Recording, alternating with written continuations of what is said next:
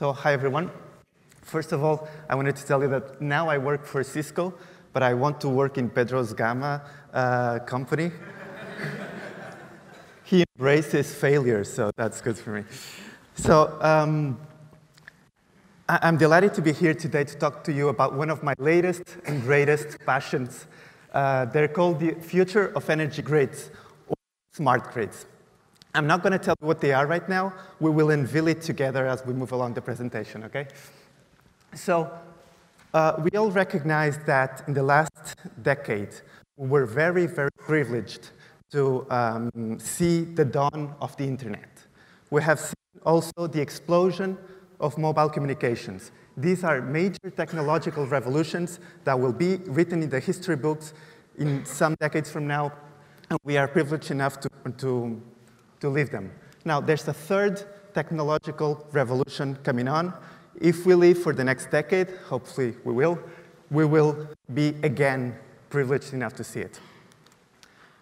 So, how did it all started? How did the smart grid or the energy grid started in the first place?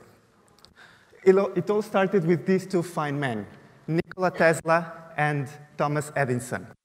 They were the first to build, create, and commercially exploit companies that produced electricity, companies that distributed electricity, and they sold electricity in the 1880s to some UK neighborhoods and some neighborhoods in downtown New York. Now, it was very simple. We just have some factories, we generate electricity, and we sell it. Along the 20th century, we have seen an explosion in both number and size of electrical companies. We have seen how they cover the whole world. It's so trivial today, so natural to just plug in an appliance in our houses. Even though they're so big and they completely cover the world, they're very simple in their concept. They all have big but very few generation plants, either nuclear plants or dams, you name it. Then we have the transmission, very high voltage transmission of long-distance electricity. Then we have distribution, lower voltage, smaller distribution, and more local distribution of electricity. Then we just deliver that to consumption. We have, in the first place, unidirectional flow of power and very poor and limited communication capabilities. These segments here, they work in silos. The distribution does not talk to the generation and does not talk with the transmission, and the consumer definitely does not talk with the rest of the grid.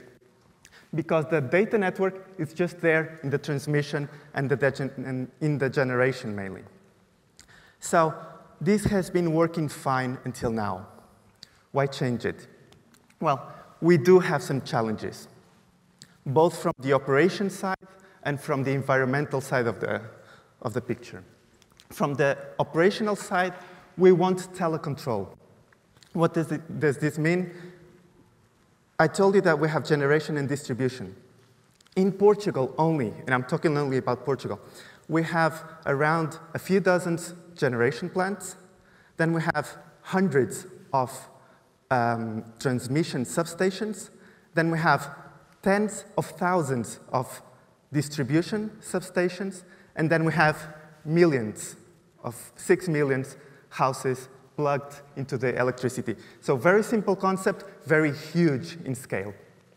Now, we want telecontrol to control each and every one of these substations, so we don't have to physically go there to operate it, change the parameters, and so on. We want to take that remote control down to the consumer. Can you believe that nowadays, in the 21st century, in the era of telecommunications, there's a person physically that goes to each and every of your houses just to read how much you consumed electricity so you can be billed appropriately? That's not of the 21st century. So we want to take that remote control down to the houses with smart meters. We want something that is called demand response, and this is just to avoid waste. So if I'm an electrical company, and if I have excess of energy, I want to tell my customers, hey, Why don't you plug your laptops, your electrical vehicles, your dishwashers, your washing machines, whatever, just so that I can avoid wasting this excess of energy that I have now? Or the other way around, I have a shortage of energy. Why don't you plug your appliances and your dishwashers tomorrow and not right now? That is consumption talking to generation. That's demand response. From the environmental point of view, we need and we will have lots of renewable energies, sources. And that is very important for the grid because it's either sunny or rainy or there's a lot of wind. The power coming from renewable sources is varying in real time. We want to take those renewables. We want to take those renewable sources down to the consumer.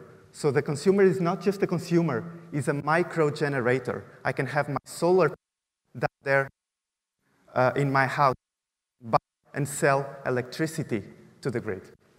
And finally, we will have electrical vehicles. And for the first time, this means storage, distributed storage of electricity, which was very hard until now. Millions of cars with their own batteries out there rolling out. So how do we face all these new challenges? We basically change the paradigm. And that means creating a smarter grid. The first thing we have to do is this network here, the data network, it goes to each and every one of the parts of the grid. Generation, transmission, distribution, and down to the consumer. Now the consumer talks with the rest of the grid. They all talk to the operations center. And not only that, we have a new element right there, which is a new layer of business, a new market, and I will be talking that in a minute. Fortunately, Portugal is not lagging behind these technologies. Our electrical company has put in place a pilot called InnovGrid. It's a pilot of 50,000 houses, mainly in Évora, but not only, where they have put down smart meters. They call it energy boxes, one for generation, one for consumption, so that people in the house can see in real time how much they're consuming, which appliances, how much they are generating and selling to the grid. Not only from the houses, but because it all has a connection to the internet, you can see it wherever. The smart grid compares to the traditional grid a little bit like the good old analog phone compared to the iPhone. It's not about the technology. It's about the new market that it's out there and that allow us to create a whole new variety of applications, of businesses that we can put on top of the iPhone or the smart grid, and we can make markets and businesses out of it. In the smart grid, we have, for example, and these are just examples, you entrepreneurs would find out a lot more examples than I would think of. Mobile accounting, for example. Right now, my electrical account is tied to my apartment. But what if I take my electrical car and I go to my friend's house and plug it in to recharge? I want an application to tell that smart meter, hey, do not bill this to my friend's account, bill it to my house, my apartment's account. We can have prepaid electricity. We have that in the mobile phones, don't we? Why not here? We can have our own storage of data, of energy, for example. Because the utility is interested in selling cheaper, at a cheaper price when they have excess of energy, and buying at a higher price when they are short of energy, we can store for some hours or days the electricity and then buy it and sell, like a stock market. Just instead of buying and selling stocks, we're buying and selling electricity. Now, in the very end of the smart grid, there's not only technology, there's people. They're smart people, and smart people in two ways. One, that they can exploit this new layer of businesses, and this is a call out there for all entrepreneurs. There's big bucks to be made here. And also, there's you can increase and help increase the impact it has on the environment. Just because we're managing this, the energy more efficiently, in avoiding waste, we can reduce the waste of energy and the energy needs by up to 20%. So when you're at home, when you don't need to have the lightnings on, just please turn off the lights. Thank you.